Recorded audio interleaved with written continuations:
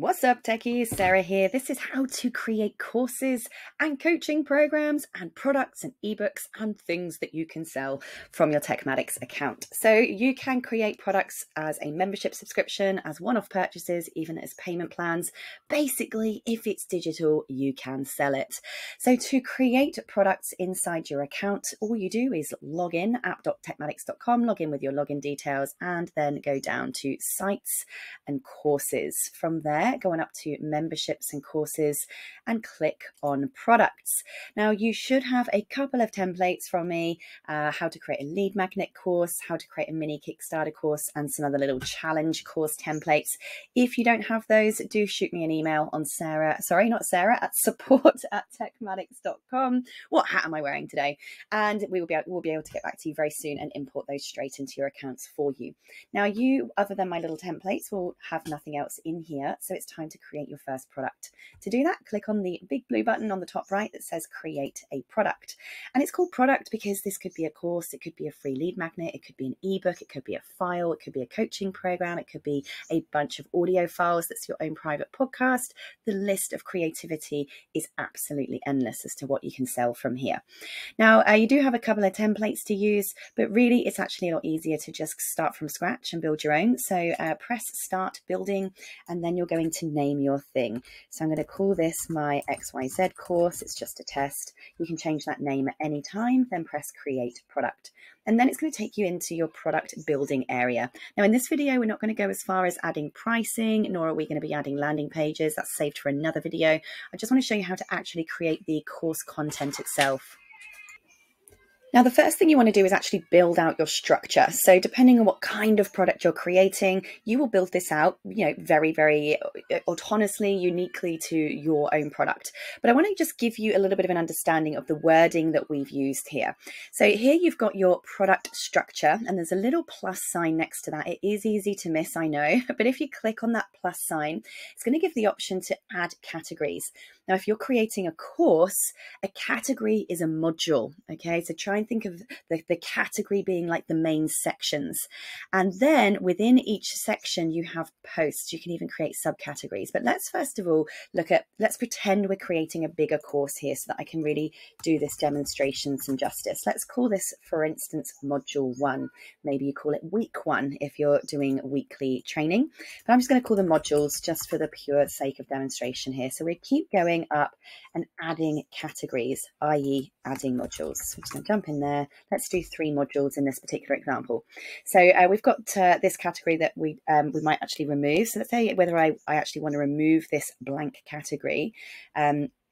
You can either just change the details. So let's call this introduction, actually. Let's call it intro just for the sake of demos here.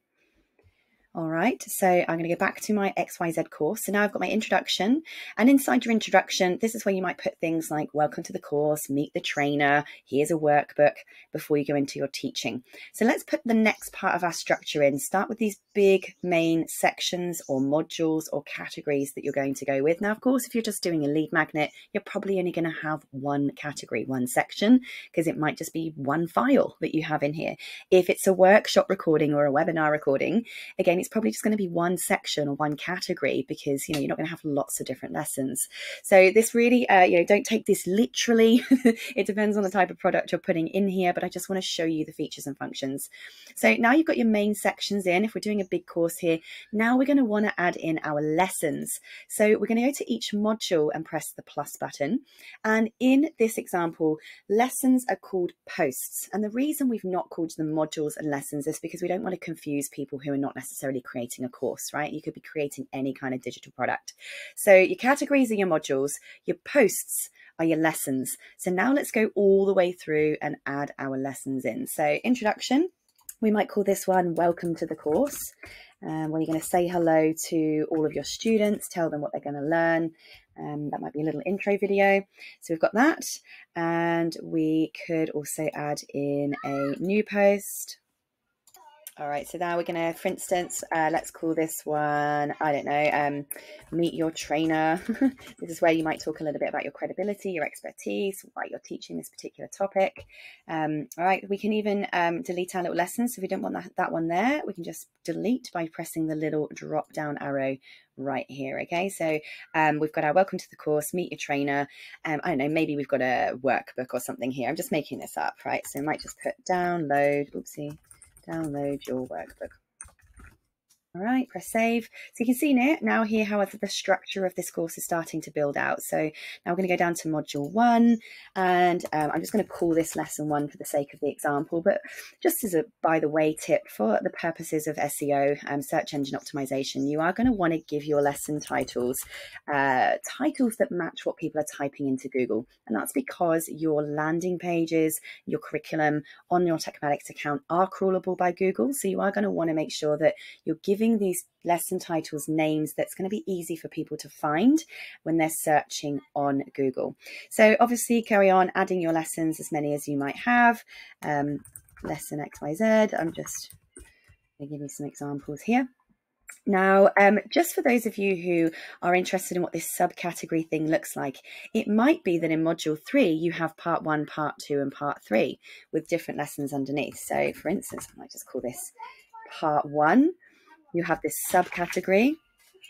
All right, and then if we want to add, maybe let's do the example of part 1, part 2, part 3, just so I can show you some things that you might like to think about. And by the way, I hope you are not too distracted by my children in the background.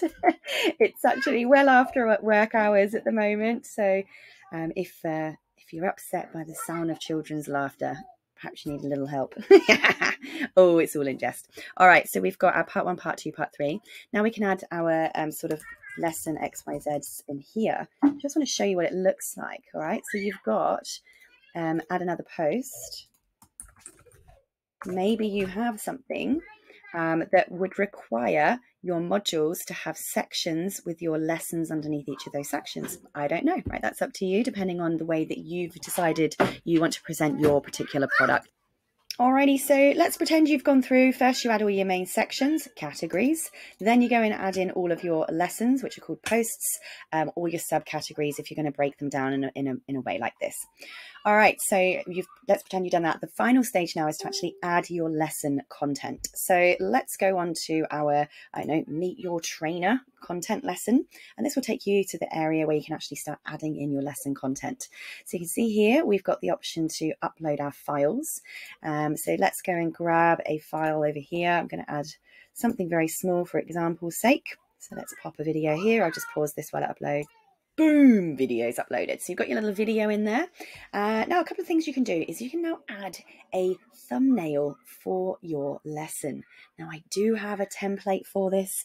I will pop it inside your course dashboard area. If you would like to get a copy of that and you haven't got it in your course dashboard area, please contact me on support@tekmatix.com and ask for the Canva template for the lesson thumbnails. I'm just going to pause the video and show you what this looks like to the student. Right, I've just switched over to another course to kind of show you what it looks like to a student. So I've got an example of a course here that's got all its modules and its lessons in. Up on the top right hand side of your lesson building area, you can actually press preview, and it will take you to what the student sees. So you'll be able to have a look at it from a student's perspective. So you'll see here, they can see how many lessons that they've completed, if they've got their modules with each lesson inside. And you can see here, this is the thumbnail that they get. So that bit that we were just showing you over here, the course or post thumbnail, the lesson thumbnail rather, inside the student preview, the student dashboard, this is what they're seeing. All right, so you've got your lesson 1, lesson 2, lesson 3 thumbnails. I've built this inside Canva. You can do the same, but if you do just want to use my editable template and you can change it to your own branding colors, you absolutely can do that. Check your dashboard first. If it's not on your course dashboard in your TekMatix account, let me know. All right, so you're going to pop up your thumbnail right there, and then you have the options here to edit your lesson title, choose what module it belongs to, right? So at the moment, this is an introduction. If I wanted to move this to module 2, I would just change it to being inside module 2. So this is where you can move where that lesson sits. Then you can, inside the lesson, put text. So I know I could write down anything I wanted. I could put summary points of what I discussed inside that video. Maybe there's hyperlinks or anything I mentioned in the video. Maybe if you're an affiliate to something that you mentioned in the video, you might like to put in your affiliate links. But basically, this is text that goes with the lesson if you feel it's required and complements your lesson. So all formatable here. You can add in hyperlinks and images.